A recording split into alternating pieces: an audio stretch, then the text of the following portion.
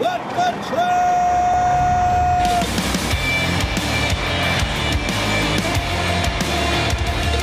You are listening to What the Truck. Are you ready to truck it? I'm Dooner. Welcome to the show. Got some big news here in Tennessee. I don't know if you saw this yesterday. Governor Bill Lee, he's on TV. I used to live out in Southern California. I used to love this place, In-N-Out Burger. We're getting one here. By 2026, we're going to have an In-N-Out Burger headquarters right here in Tennessee. They got some of the best company trucks in the road. And you know, in California, they banned all those like 2010 and older trucks. So, hey, bring that hot, beautiful fleet right down here to Tennessee. I'm looking forward to it. And that is if you still have an appetite after the pit in the stomach you had this morning when we all heard the FAA was shut down for like 2 hours. Was that like the first time since 9/11 every single plane was grounded in the U.S.? Fortunately, they got that back up. We don't anticipate a ton of cargo disruptions, but really curious and maybe a little awkward for Sec Pete over there. He just got done censuring Southwest about their problems with technology. Meanwhile, look what just happened with the FAA. A lot of systems outdated. Here's another disruption, by the way, to all the people online who are like, hey, I love trains. Why don't you just take the train? Well, here's a tweet from Sam Sweeney. He says, breaking, a travel nightmare is unfolding right now on Amtrak. Passengers on the auto train have been stuck on board for 29 hours, currently sitting in the woods in rural South Carolina. Passengers call the local police saying they're being held hostage. This could be like the plot of the director's going to be on in just a minute. Here's next movie. Fortunately, after 37 hours and a pizza delivery and their train arrived from Savannah, Georgia. So finally, these people got off this thing. Sounds like an awful nightmare. I don't know. Ominous year. And also, folks, this is why the word disruption is absolutely the worst term in freight marketing. Don't use it. We don't want things disrupted here. Enhance, help, assist.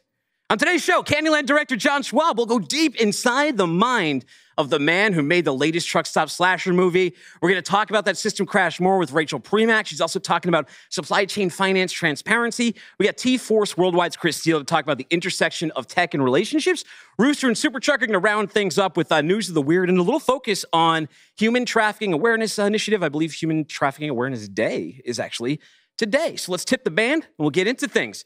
Did you know that AIT publishes a global transportation market report every single month? So if your business needs information about air and ocean trends, carrier updates, economic forecasts, North American trucking, and customs clearance news, you can get all that and more in an easy-to-digest overview. Best of all, it's free to download. The next edition already came out. It was on December 7th. Go to AITworldwide.com and get yourself a copy. Now, I wrote about this in the newsletter. I gave you a review of it on Friday, but I haven't actually showed you the full trailer for this. So let's play the trailer, and then we'll bring the director up.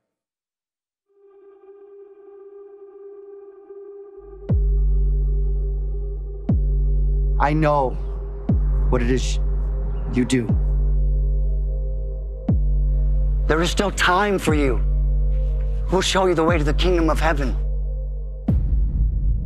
Repent, or you will be left for the final cleansing.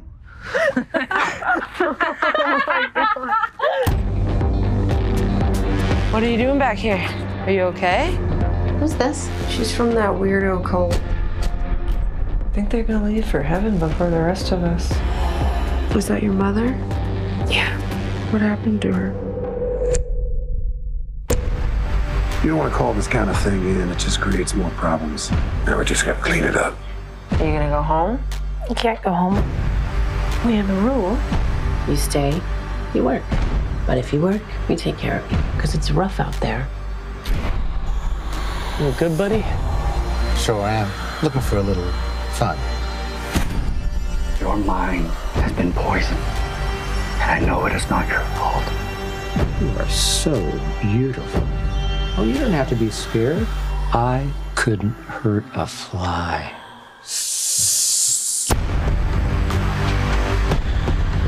I am ready for you.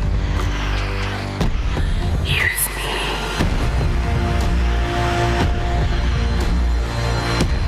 We are here to cleanse ourselves of this world. Then we will leave it.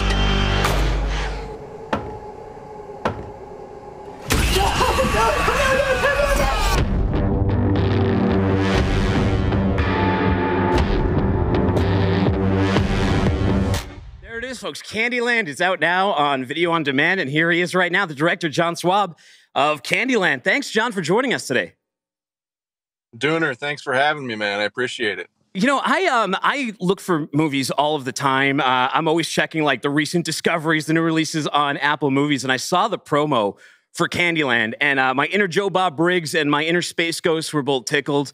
I was like, Freight needs another movie. You know, once in a while, like a positive trucking spin. We haven't had that in a while, but I'll take like a good B-cult movie. Beggars can't be choosers. And you know what? I think you kind of knocked it out of the park with this one. Where'd you get the idea? I've always been fascinated with, subcultures, and I know a few lot lizards, and their story to me is always fascinating when I get to talk to them and hear, what their life's like. I don't know. It seemed like a natural setting for a horror movie. A lone truck stop on the road and kind of these lot lizards in their lives. So. Hey, where do you think, so this was a question that came up when I was talking to a couple of truckers that work for me. What movies do you think are better? Were the truck drivers the villain or the truck drivers the good guy? I personally like, I don't know. I like them all, man. But for your all's sake, I'd say when they're the good guy. All right. I like, because I like Lincoln Hawk and Over the Top, but I also like Candy Cane, Rusty Nail in Joyride. I love Candy Cane. Oh, yep. Fantastic. So let me ask you this. So you mentioned that you did some research. Some truck stop sex workers. How long have you, what kind of research did you do into that lifestyle? And what kind of considerations did you put in when you were casting the girls who played these parts? Well, my former life was as a meth, crack, and heroin addict. Oh, wow. So I would shack up with a few lizards now and then. And so I got to know them, on a personal level outside of their work. And I don't know, I got a feel for them as human beings, not just as, these sex workers or kind of, cast off to society. And I had a lot of empathy for them. So I guess that was kind of my research. And then when it came time to cast the actors, it was just important to me that they felt like real people and not like caricatures. So that the audience would have empathy for them and relate to them, I love the opening of the movie because, you can almost tell within the first minute if a movie's going to at least be watchable, right? And I love the sort of soft filming you have. It had a very 70s style, that opening. And I love also that it was set in 1996. That was when I was a teenager, and it opened up with Porno for Pyro's Pets. That was a great lead song. How'd you pick that one? Well, my producer, who I make these movies with, we're both big music freaks, and it's super important to us. The music we put in our films.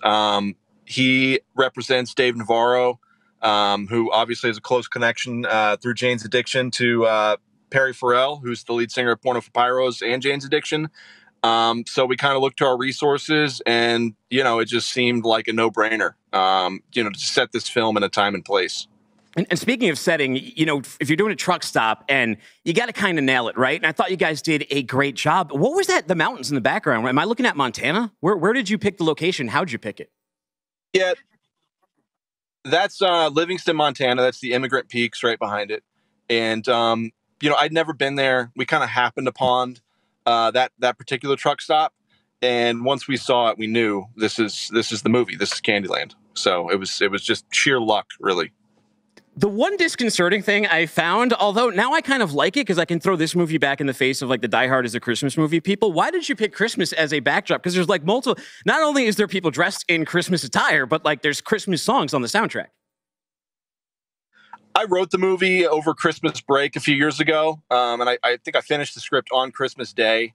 So it was just kind of in my bones as I was writing it. And then it also just seemed like one extra cherry to throw on top of this thing, to make it even more ridiculous and fun. This isn't your first rodeo either. One of your first films, or maybe even your first film, was Let Me Make You a Martyr. And I was looking through the cast on there, and I noticed Marilyn Manson. What was it like directing Marilyn Manson? Well, Manson's become a dear friend of mine, and was a childhood hero of mine. So getting to direct him was pretty surreal. So it was kind of a weird dream come true, a dream I never really had, to have him in a movie. that just ended up happening. So it was a real treat. It was a pretty special experience to get to work with him and to continue to know the guy and learn from him. So who is easier to keep in line on set? Was it Manson or was it Billy Baldwin? That's a tough question. They're both strange dudes. I'd probably give the edge to Manson. I loved Billy. How did Billy Baldwin end up in this film? Why'd you pick him for that part? I thought he did a great job too. We always love to kind of to reach back and grab people that we love that maybe haven't had shine in a while, and he had appeared in a series called Too Old to Die Young, and he was about as creepy as could be. And my producer, who's also the casting director, loved that series and said, please check out Billy in this series. So I did. And I was like, Jesus, I mean, this guy is as freaky as it gets. So, that's kind of how it all happened. And Billy was game. So we love Billy. Wow. Hey, you mentioned earlier that you were kind of inspired by turning your own life around. Myself, I've been through rehab, dealt with alcoholism, and so I kind of understand your story there. How did you decide to get yourself back on track to start making films and point your life in this direction? I mean, the movie I made, Let Me Make Your Martyr, I was actually I was still using then pretty heavily, and that was kind of around my bottom. And after that experience, life got about as bad as it's gotten for me. And, it was either stay the course and die, or change course and live. And, I kind of used, my creative aspirations in movies as a life preserver. So, I kind of jumped in with both feet. I met Jeremy, my producer on the last, ever since met Martyr. And we've kind of just been, we've become best friends and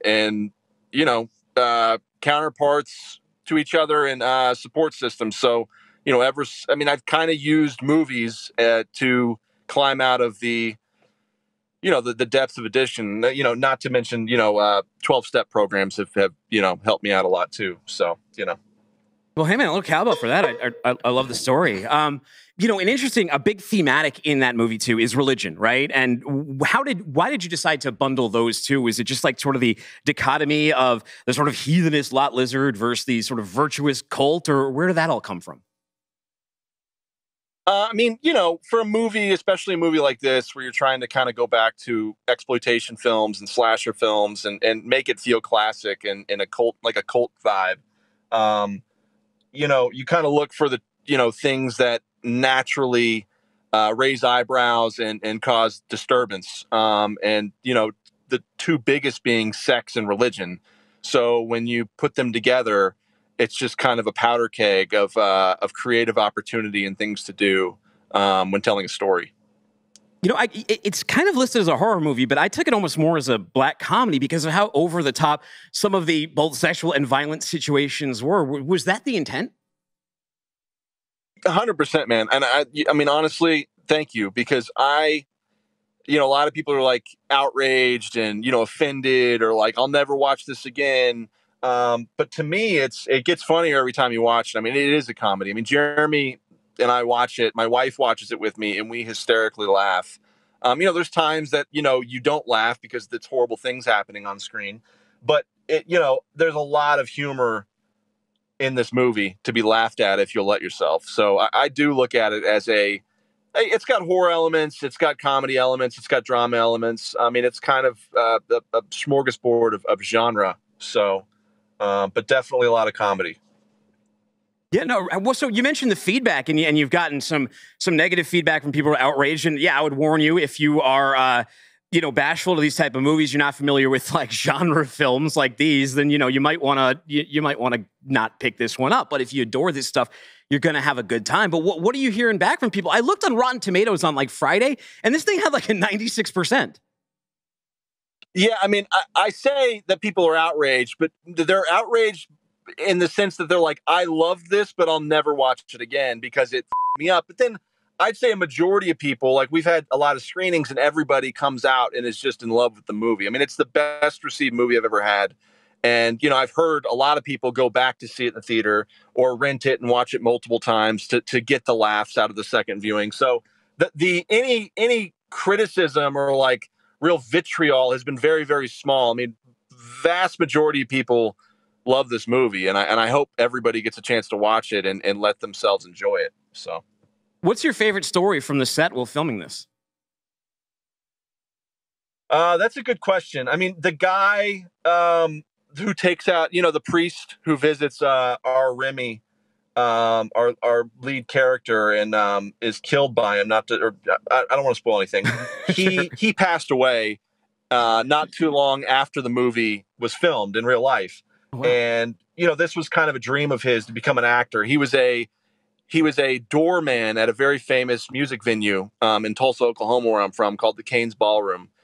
And he just got such a great look and energy and vibe about him that we started casting him in our movies.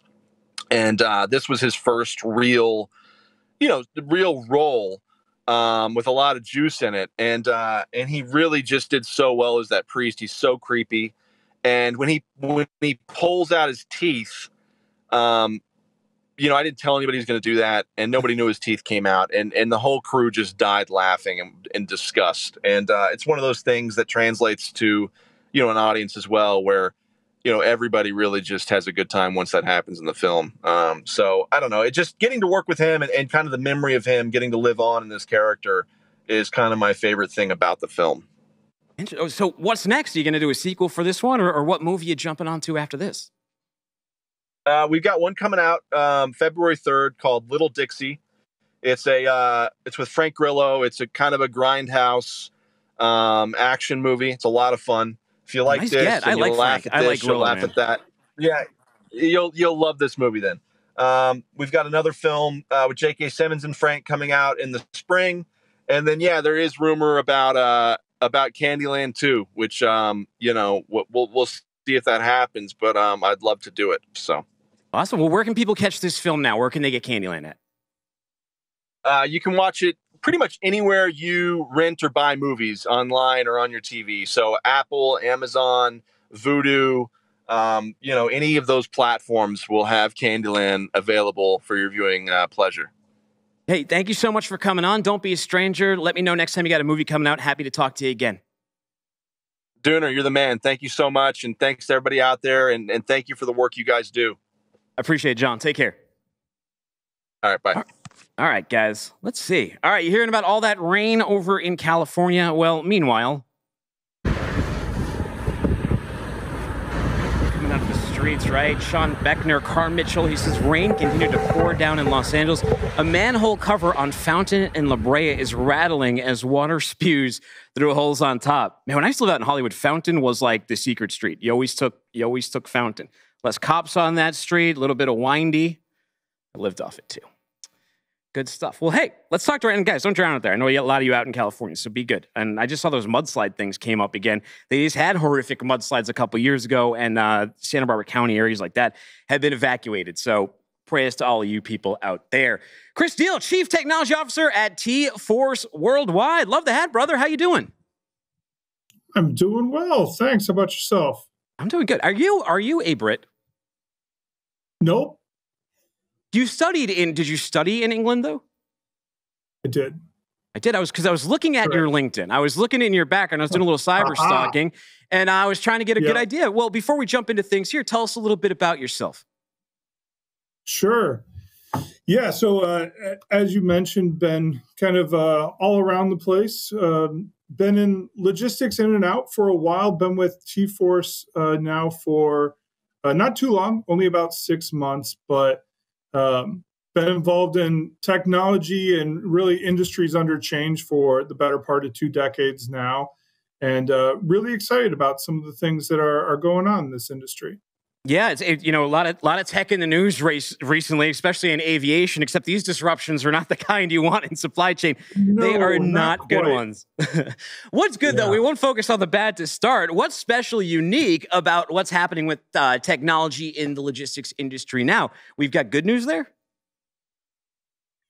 I think we can have some good news there. There's a possibility of maybe a cautionary tale, but when I look at our industry right now, it really feels a little bit like retail banking did maybe a generation or two ago, where they had this really customer-focused, relationship-driven service play, and then it very rapidly changed this kind of cold and consolidated volume play.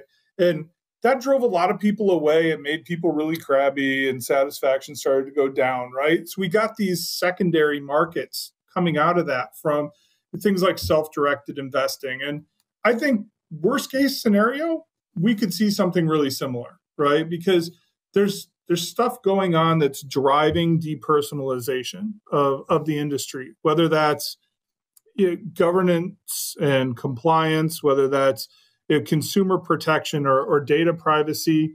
There's the sexy stuff like the self-driving trucks. There's just simple cost things like automation and connectivity. But the common thread is that they're taking people out of the equation. And that can be great, right? It could be fantastic because we can redeploy capital in more interesting ways, but it could be really dangerous because once experts are out of the picture, once people aren't necessary, you could see that commodity play that turns into more of a self-directed on-demand thing.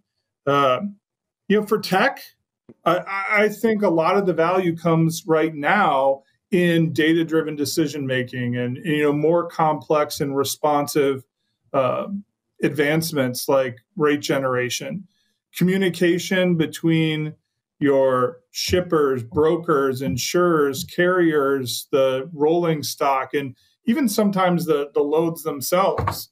And that's pretty exciting, although there's not a great standard yet for that across the industry, although I'd say demand is rising. So that and automation, automating payments and warehouses and carrier communication and claims and even the operation of the vehicle, right? Self-driving trucks are a big thing. And there's just changes coming from every direction. So it's not really clear yet what's going to be the thing that sticks, but you make a good point. Disruption. You make a good, one thing that is very in vogue right now is ChatGPT, right? Everyone is like, oh, look, it wrote an article for me, or it summarized this, or it wrote some code. And it's great. Yeah. I love tech. I don't want to sound like a tech hater, but there's also like a very sort of cautionary thing going on. And I sit there very weary because where's the oversight? Where's the accountability? With humans, you still have that. And that's been a concern, especially in freight. When you have the tech weary or the tech haters, they always say, tech schmack, this is a business of relationships. And I think the tech side says, of course it is, but we need to augment those relationships with tech. So how do you do that? How do you augment those relationships in 2023? Yeah, I absolutely agree with you. And I think that, the companies that are going to grow and thrive are the ones that find those ways to use the tech to support the relationships and to augment them. What we're seeing, one good example is, an increase in an ability to provide advisory services, to customers based on data that we're bringing in and analytics that we're able to perform. That helps them come up with the right distribution schedules and carrier selection and even the shipment methods that are going to give them the best outcomes as opposed to just a rate calculator somewhere. And tech is enabling that, but it's not replacing that relationship. And it goes across a few different angles. Similarly, I can use automation to drive down costs and eliminate human error. And that's cool, right? We should do that. That's fine. But once your business processes and your kind of core operations are automated, you have an opportunity, and I would say almost a responsibility, to start offering more customization, more options than you could reasonably support at a reasonable cost when everything was manual, right? That puts the customers back in control, and it doesn't add a lot of overhead. And I don't know, maybe one more thing is integrations, right? Everybody wants to talk about, hooking systems together, and that's fine. I really think that the days of the monolithic TMS are coming to a close. And the exciting part there is that you don't have to be limited by the features of a single system. If you're leveraging those relationships, if you're talking to carriers and partners to figure out what they want, you can use integration and development to get those right solutions and hook them all together like Legos and really provide more than you could buy from any one person. Yeah, now you're speaking my language. Interlocking bricks. Let's say I'm a large 3PL. I'm TE Dooner, the largest 3PL in America. What should I be thinking about when I'm investing in tech right now? I think that it comes down to what your play in it really is. For me, when I think about TForce Worldwide, I say we're in the business of making promises and keeping promises. No matter how much I'd like it to be the case, we're not in the business of selling software. And I think that that's true for, even hypothetical large 3PLs. It's no secret I'm a tech guy. I love software. I love building software, but long-term investment in R&D in a low-margin industry is super difficult unless you're going to change your core business. And I think that we want logistics companies to do logistics. We don't want them to be concerned with software sales and capitalization. So that's an important thing, is becoming a good consumer of technology. Even if you wanted to go whole hog in, capability development, I would say that it's the wrong time, because there's so much change out there. You don't want to put all your eggs in one basket. If you were to go, say, especially with the price of eggs right now, Chris. What's that? Especially with the cost of a dozen eggs right now. That absolutely, they're not getting any cheaper. Oh, I'll trade you a catalytic converter for some. Hey, yeah, Chris, I got one last question, because I want to know how you think. And sure. I was looking in your bio, and it said you find ways to overcome technology shortcomings in other industries, often in surprising ways. What is a surprising way, or a way you even surprised yourself when you're overcoming one of those? Yeah. I think, to me, one of the surprising things that you can look at there is a lot of people are looking at capability development and solutions as either buy versus build, right? And you need to do one or the other. And I think that for a lot of mid-market and non-tech driven companies, it's really a combination play of what I would consider orchestration and integration. And it has a trade-off of, well, all of a sudden you might say, guy, that's going to drive up ops costs if I buy a whole bunch of systems. But that drives the innovation of driving down costs with automation. And so finding that balance of how many features can I add versus how much automation and internal improvements do I have to do in order to justify that cost to deliver the value at a sustainable price. I think that leads to some interesting decision making that is typically not considered from a tech guy. I hear you, Chris. Chris, where do people go to learn more? Where do they connect with TForce? Well, obviously, we've got our website out there, and I invite everybody to connect with us there. The Connect platform, which is our integration platform, is connect.tfwwi.com. And cool. Of course, you can find us on LinkedIn and all of your favorite channels there as well. Well, hey, thanks for stopping by the show. We appreciate your time today. Absolutely. Thanks a lot. Take care. All right. Yep. Time to tip the band. Do you remember we mentioned AIT's Global Transportation Market Report earlier in the show? Capacity and pricing trends, air, ocean, and trucking, economic insights, etc. Well, what do you do once you have that useful data and analysis? You turn insights into action, right? Partner with AIT's global network of subject matter experts, and they'll design a supply chain solution tailored to your needs. Get started today at AITworldwide.com. Now it's time for the lovely Rachel Premack. She's the editorial director over at FreightWaves. And weird morning, Rachel. Woke up to all the planes being grounded in the United States of America. Yeah. I mean, the aviation beat. I definitely don't envy, or maybe I do envy aviation reporters right now, because it's been a crazy year and it's only January 11th. So, yeah. When Pete just got done dressing down Southwest, right? Just yesterday, he posted, like, Southwest has to do all these reparations, $3,500, like this big, long Twitter thread about it. And then this morning. Yeah. Yeah. What seems to happen, to be fair, the FAA, it is a far smaller issue than what Southwest faced. Their notice to air emissions system was down from about 7 to 9 a.m., or rather, they closed down domestic flights from 7 to 9 a.m. The system closed down, I think, a few hours before that. And now things are back up and running, but we still saw thousands of flights getting canceled and thousands of flights getting delayed and almost 1,000 flights getting canceled. So definitely a rough morning if you happen to have a flight today. Interesting. So any impact, I mean, today it was really scary when you first hear this. Fortunately, by like 9:30, I think they had the system back up online. So we're only talking about a few hours of downtime. Any other than like a million calls at all the brokerages across America, any other disruptions to freight by panic shippers?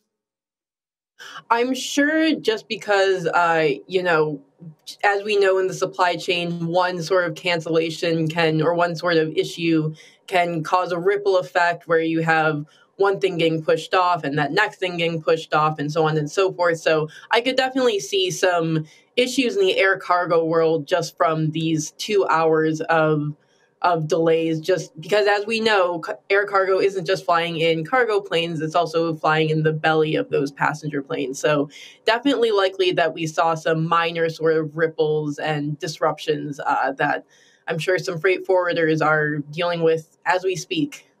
The employment dominoes are falling down left and right, Rachel. We had Amazon with, 18,000 workers. Salesforce had like 10,000. There's been a bunch. And just a few minutes ago, it was announced that Flexport had another big layoff. Can you tell us about it?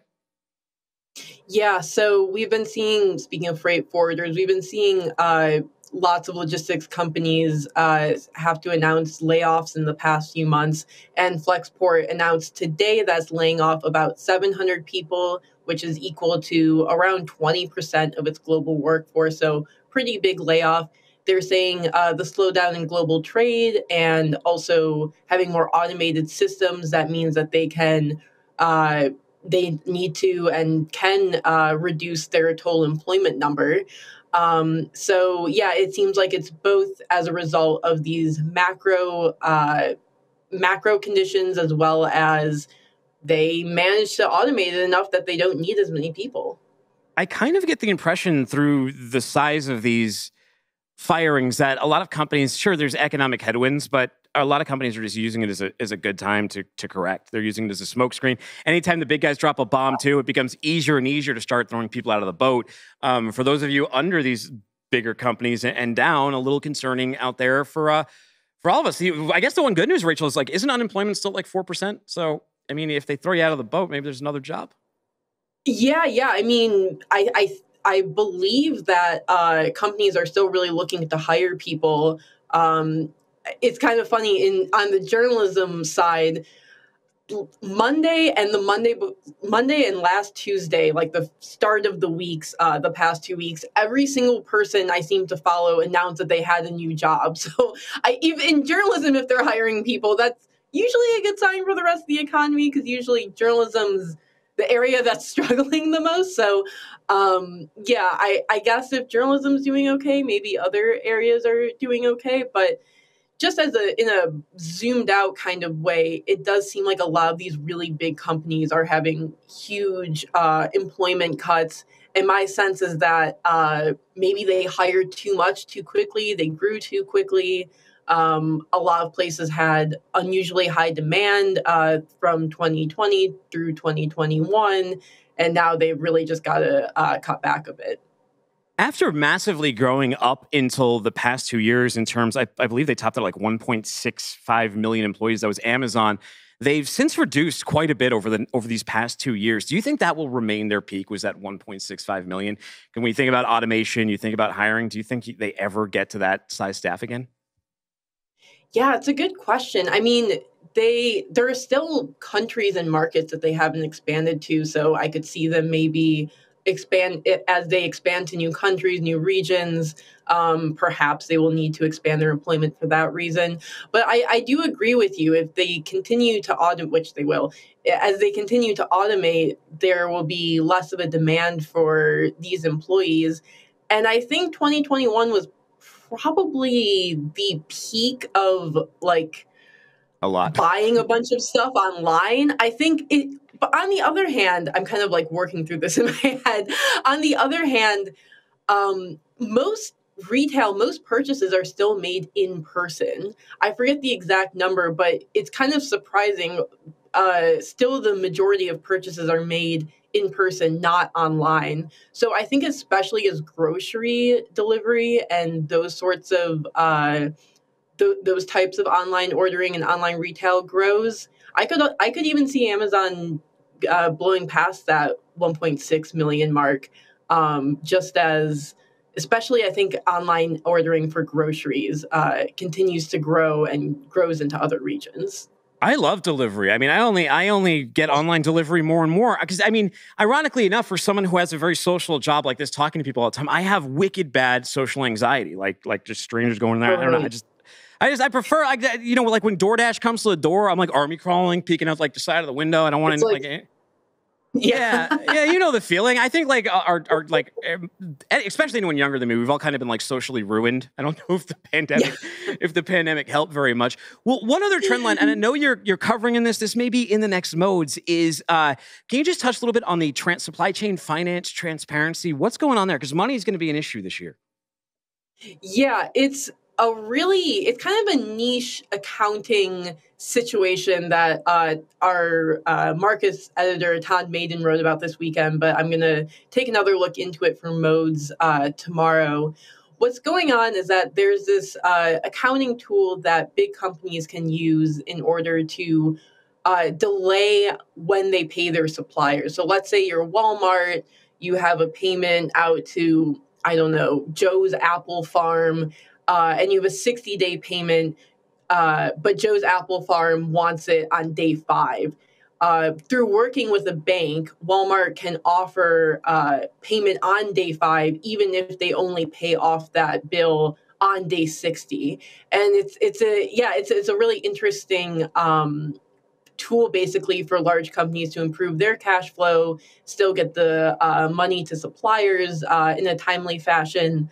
On the other hand, if a supplier does take out the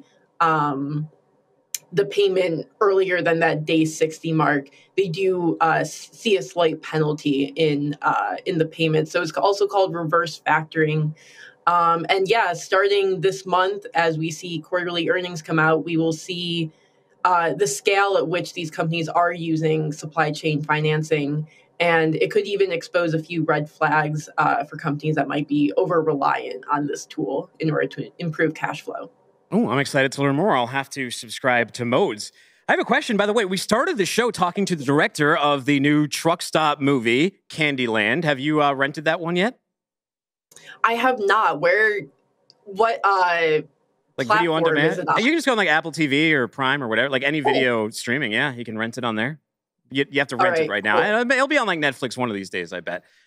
What about, do you have? Yeah. Well, here's one for you. This is one that is right up your alley. I saw this movie last night. It's called The Menu. It's on HBO. Have you seen it yet? I've heard a lot about it. I see people keep tweeting about it. I don't know what it is.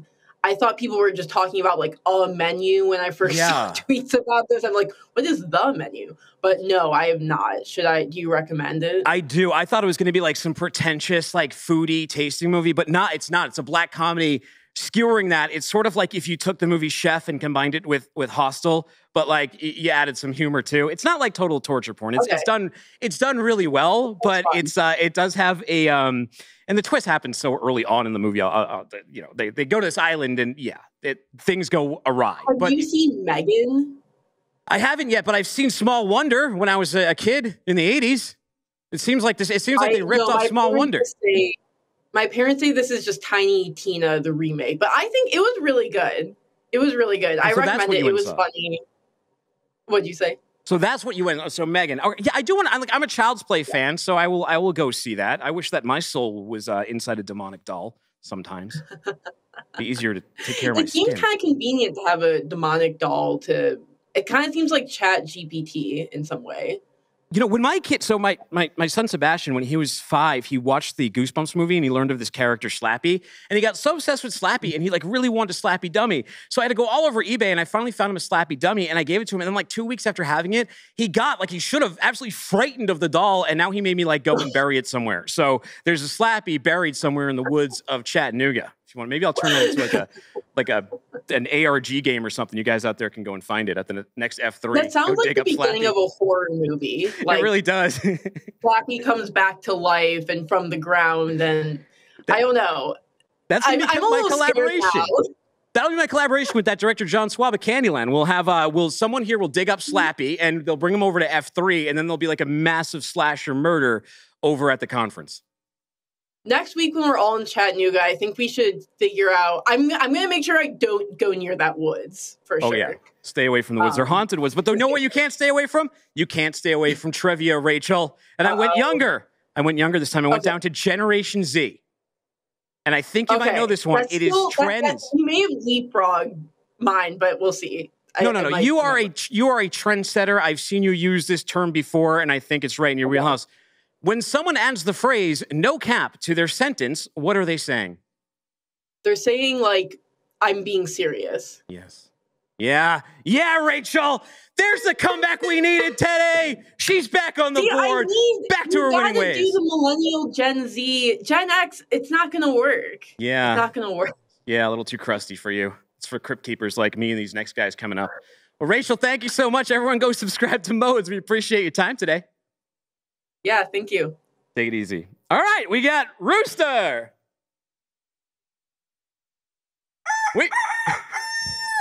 There we go. And Super Trucker. I'm just going to use that sound effect for you until you give me one of your own, Justin. Sure, thanks. What do you think you need? A horn? Better than 2 cars crashing into each other. That's true. Justin, or Rooster, let me ask you first. Did you watch Candyland yet? I know you wrote a preview on backthetruckup.com. I've been up your ass about it, but I'm not sure if you actually did. I've not gotten through all of it yet. I tried to watch some of it last night, but got distracted by some other stuff around the house. But so far, you know, it's up there with the good truck stop movies. You know, you got to have your taste in it. But yeah, it's we need to see more. We need to see more truck stop movies. You know, it's been about 20, 30 years since the Smokey and the Bandit and Monster. There's this monster truck movie called Monster Man, where Monster Man, you ever seen Monster Man? He drives around killing people. It's kind of a ripoff of Joyride. Justin, I don't think you even watched Candyland, did you? I haven't seen it yet. My son's always in the room, so we're not putting that on the TV. They're disturbing. What is my favorite thing that I've bought for myself is just like Bluetooth headphones for the couch, because my boys are 6 and 8, and I like to listen to things loud at night. So I got like the Sony Pulse headphones. They connect right to the PS5, no connection or anything. Once the kids go to bed, I throw those on. I can watch the most disturbing content as loud as I want, and it's just bliss, boys. Well, there is a very serious side to this. That was a black comedy that looked at actually an aspect of human trafficking. I mean, sex work is an aspect of human trafficking. Today is National Human Trafficking Awareness Month. And it's weird to say like celebrate, right? Like, yay, like not to celebrate, but I guess to commemorate. You guys spoke with CVSA, right, about their Human Trafficking Awareness Month. Tell us a little bit about the issue and what you guys learned. Justin, let's start with you. Yeah, so basically anyone can be a victim. You know, it doesn't have to necessarily be, you know, the sex workers that you see at the truck stop parking lot. It can be, you know, middle income or upper middle income families that, you know, pimp their kids out online. It was a really heavy topic. And my main goal with talking with them was to find out what are the signs of human trafficking, you know, things that drivers can be looking out for that you don't necessarily notice at first glance. And what then are they? The steps you can take. So things like control, you know, if you're in line at the truck stop and you see somebody put something on the counter for someone else to pay for them, that's a sign of, you know, human trafficking. Vehicles that aren't where they're supposed to be. So we can't stand RVs parking in truck stop parking lots, but that's, you know, that can be a sign of human trafficking. RVs? They have cases. Yes, they have cases where, you know, somebody has a victim in the RV and they have an ad online Kayla called it she called it a truck stop special. That's really what they call them. Wait, so it's like a pimp. It's like a pimp human trafficker like bus, and then the women are inside. Okay. Yeah. And the we professionally use the term lot lizard, but I asked her, like, what are the numbers that you think, if you see somebody out there, what's the ratio of somebody who's out there for themselves versus somebody who's being trafficked? And she says, like, the study she cited, it's like up in the higher 90%. Interesting. Yeah. Rooster, what did you learn during this conversation? Unfortunately, it's very disproportionate toward women. Men and children are also trafficked for, labor, for commercial sex. Finding these red flags is very important. Like Justin said, people not coming home at night, seeing new tattoos on people, bouts of crying, depression, exhaustion, of having too many unknown adults or on your social media could be a part of it. The problem is human trafficking. There's a lot of money involved in it. It's $15.5 billion. It's horrifying to see that. There's 20 to 40 million people around the world that's trafficked right now. It's not something you really want to talk about out in the open, but we have to start looking at this. It's a scourge. It's a scourge in the logistics industry with human trafficking. And the conversation we had with Kyla Lanier from Truckers Against Trafficking and Jake Oliveira with CVSA, it was a lot of information they brought to us about this, and how this affects people's lives, especially those 18 and older. 18 and younger, coming in from foreign countries. You always see it on the news, everybody coming in across the Texas, Arizona border. I mean, a lot of those people are being trafficked. Interesting. Well, Justin, what did they tell you about? How can you do, what can a truck driver do? What do you do if you see this occurring? She said, if you see something and you absolutely know it's a crime, call 911. She's like, just right off the bat, call 911. Don't say you think it's prostitution. Say you think it's human trafficking. Like, that's step number one. If you have any suspicions, they said contact Truckers Against Trafficking. They gave us their 1-800. Of course, I don't have it on me right now. It's their 1-800 number. It's in the podcast notes. It says Virginia Trucking Association says 140 cases of human trafficking were identified in Virginia in 2021. Involving 179 victims, and I gotta say that's probably not even scratching the surface, right? That's just what they found with the stings. Not close. Yeah, most of these bad guys are going right through the colander, right? Like you're not catching much of anything. Yeah, and I asked her how much has social media played, into all this these days, and she said it's heavily. Dating sites are heavy sources of human trafficking. A lot of it is just nowadays every kid has a phone in their pocket. That's how a lot of these victims end up coming into contact with the traffickers from the get-go. Well, hey, they talk all about this on today's Back the Truck Up podcast. Go look that up wherever you get your podcast in. Obviously, very serious issue. I believe something like 40 million people are still in slavery around the world, and that's only getting worse. I mean, if you look at cobalt mines and stuff, it seems like we're just offshoring slavery and looking the other way, but that's a topic for another day. Boys, you ever have this one happen to you? Look at what happened to this person's Tesla. You know how rainy it is out in California. Someone's trying to get home through the rain, and they got their Tesla even more wet. This is from Pasadena Fire Department. PFD and PPD were on the scene of the 700 block in West California. A Tesla driver hit the accelerator instead of the brake, and he drove straight through a wall and into the pool. Inside the car, he had another adult and a child. You guys ever do anything this stupid? You ever hit the gas instead of the brake? I've never mixed up the pedals before. I may have slipped my foot off the clutch and grabbed a gear by accident, but never mixed up the pedals before.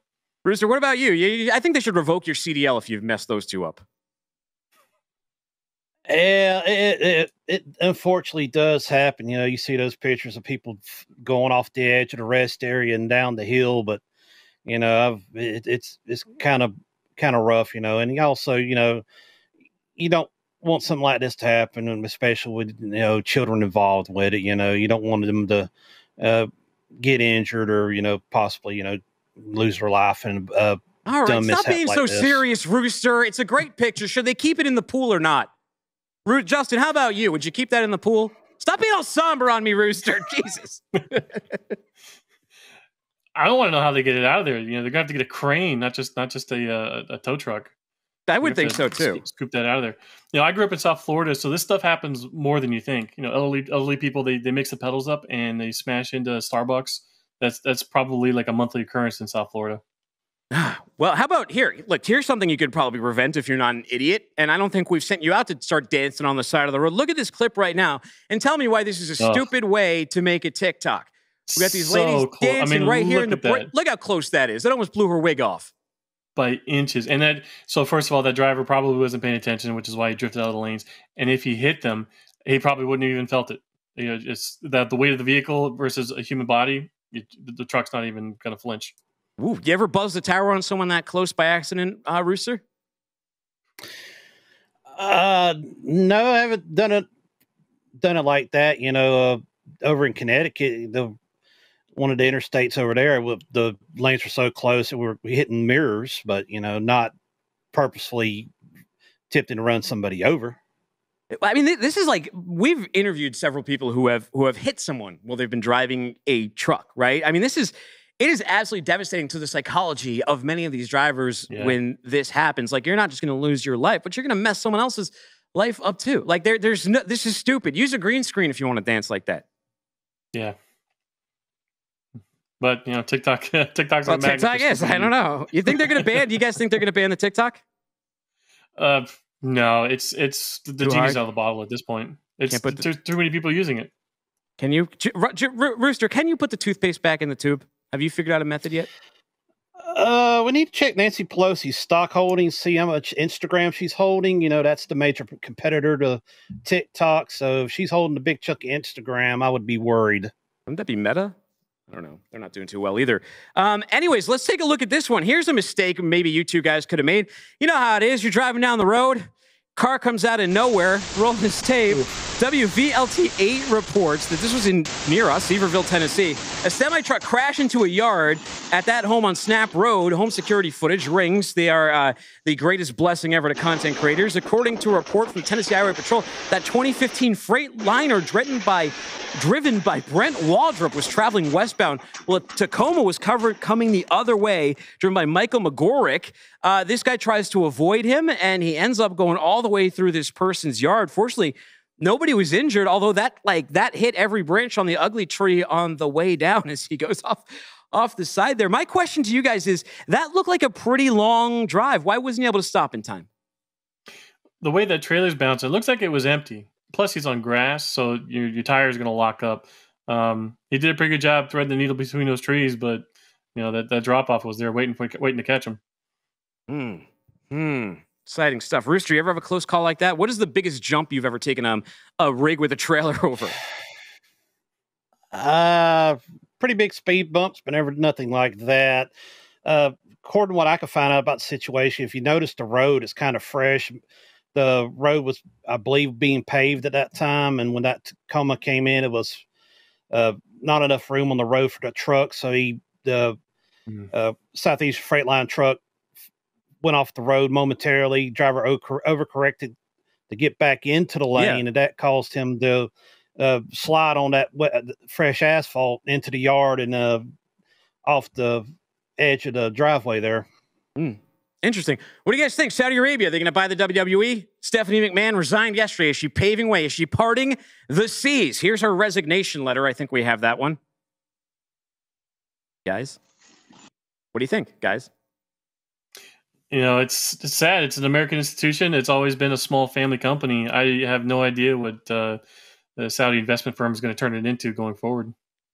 Interesting. Okay, what about you? Do you have an opinion? Do you have an opinion, Rooster? I don't know. Rooster, you got an opinion? It's going to be interesting to see. A lot of people hate the Saudi Arabia investment firm because of the ties to human rights violations and the Khashoggi killing earlier a couple of years back. It's if Triple H and Stephanie McMahon want to start their own wrestling company, they have the money, they have the capability to do so. WWE's been around for 70 years. The question is, are they selling it to Saudi Arabia? Yes or no? Don't know yet, but I hope not. I hope not too. I hope not too. Big news. It would be good for AEW. I don't know what that would do for WWE. Hey, thank you guys for joining us. I got to throw a promo out here for sales and marketing. Go check those guys up on backthetruckup.com. See you later, boys. Check it out. Sales and Marketing Summit coming up. Sales and Marketing Summit is coming up. See you later, guys. See you later, guys. Sales and Marketing. See you later, guys. Sales and Marketing Summit is coming up. Let's roll the tape. Mario, you know we're not together anymore. Wait, y'all know each other? Here we go. What are you talking about?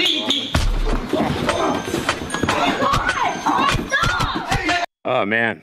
Yeah, this has kind of been a violent show. I can't wait. Sales and Marketing Summit comes up tomorrow. We got a What the Truck from there around noon. I got an awesome panel with Boris Panov. I got Paul from Freight Caviar, and we got Mario Pangini from Store, plus some extra special guests. Go to live.freightwaves.com to register. Don't be strange and take it easy.